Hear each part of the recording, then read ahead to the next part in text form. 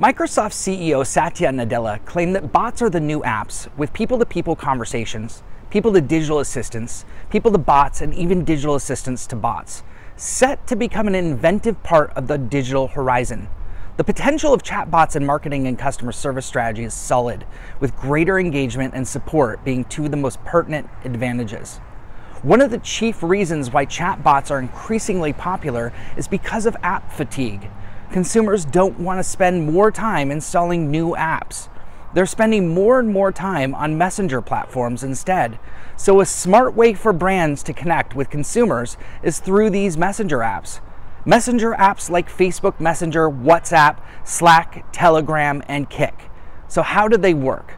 Chatbots have an interface that is built to recognize the keywords a user's using, and they use speech analysis and patterns to determine their next action.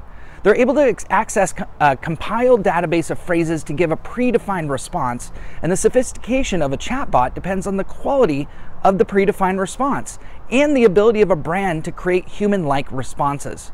Creating a chatbot doesn't mean your brand has to become less human. You're using a tool to bring people closer to an actual conversation on the channels they already are on. And chatbots can handle simple queries, support, and allow employees to engage more with emotive subjects and storytelling. Chatbots can help us to scale faster to real conversations. In fact, research from Sprinkler tells us that 74% of consumers dislike contacting companies multiple times for the same reason. 66% dislike repeating exactly the same information to different employees on multiple channels. We've all been there. I'm sure you'll agree that these concerns can become a major annoyance and make you want to bang your head against your desk. Tools that can help you to mock up a prototype of a bot and test out the language of a conversational capability and tone of your bot are recommended.